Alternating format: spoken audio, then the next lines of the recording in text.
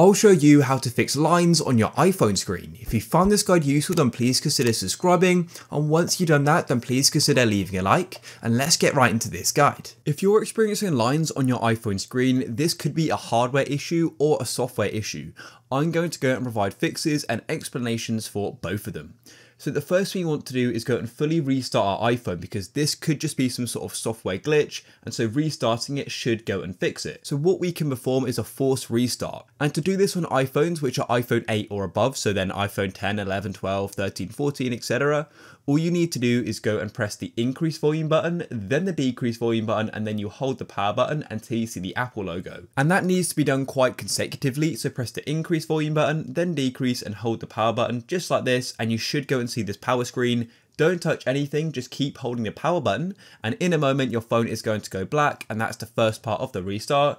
And you can keep holding the power button now until you go and see the Apple logo go and appear. And then let go as soon as you go and see the Apple logo. If you keep holding it, it may go and start the recovery mode, so make sure you let go pretty quickly. And now your iPhone is going to go and launch. After your iPhone has restarted, then go and see if the issue has been fixed. However, if you're still getting the lines, then let's get into another fix. What I recommend doing is just making sure that the lines aren't some sort of physical muck or sort of debris on your screen. So get right up close and just sort of scratch at it, see if you can actually go and get it off, because that may go and be the solution to your problem. Another thing you should try as well is if you've got a screen protector on your iPhone, try removing that, because that could be sort of broken, or it may be holding some muck behind it, or it may just be causing some sort of line for some reason.